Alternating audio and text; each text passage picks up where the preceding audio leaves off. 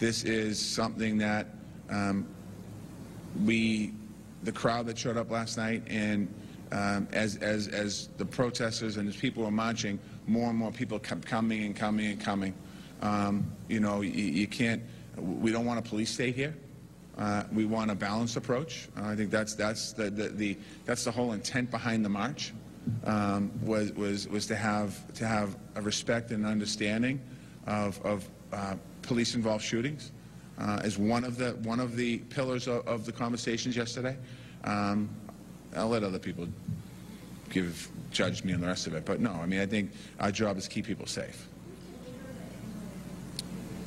The question is, did this get bigger than anyone anticipated it would? Absolutely, no question about it. And generally, when you have, in my experience as the mayor, when you have marches, there's always some agitators in the crowd, and it's usually a handful.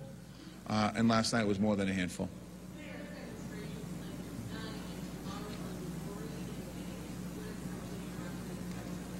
I mean, the question is, there's other demonstrations planned for tonight and tomorrow. Am I worried? Certainly have some concerns about not the demonstration, but what happens after the demonstration.